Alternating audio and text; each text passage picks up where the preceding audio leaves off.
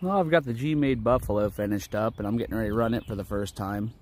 Unfortunately, it's really windy out here, so after I tell you what I've done to it, I'll probably have to cover the rest of it up with music. So I didn't care for the stock wheels and tires that much, so I went ahead and these are also metal, like Gmade metal wheels. They weighed 1 pound for all 4 of them. And then I have the Mickey Thompson Baja Claws.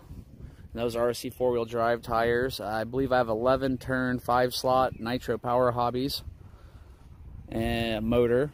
Hobby Wing 1080 ESC, Fly Sky radio. I've got full lighting in it. And I think that's about it for the basics. Also, this has a motor over axle design. So the motor is right here.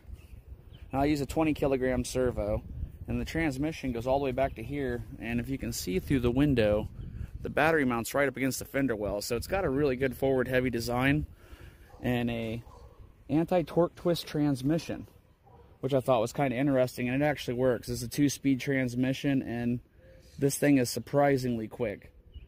Hopefully it does good at low speeds too. All right, enough yammering. Let's get this thing down here and crawl it on the rocks.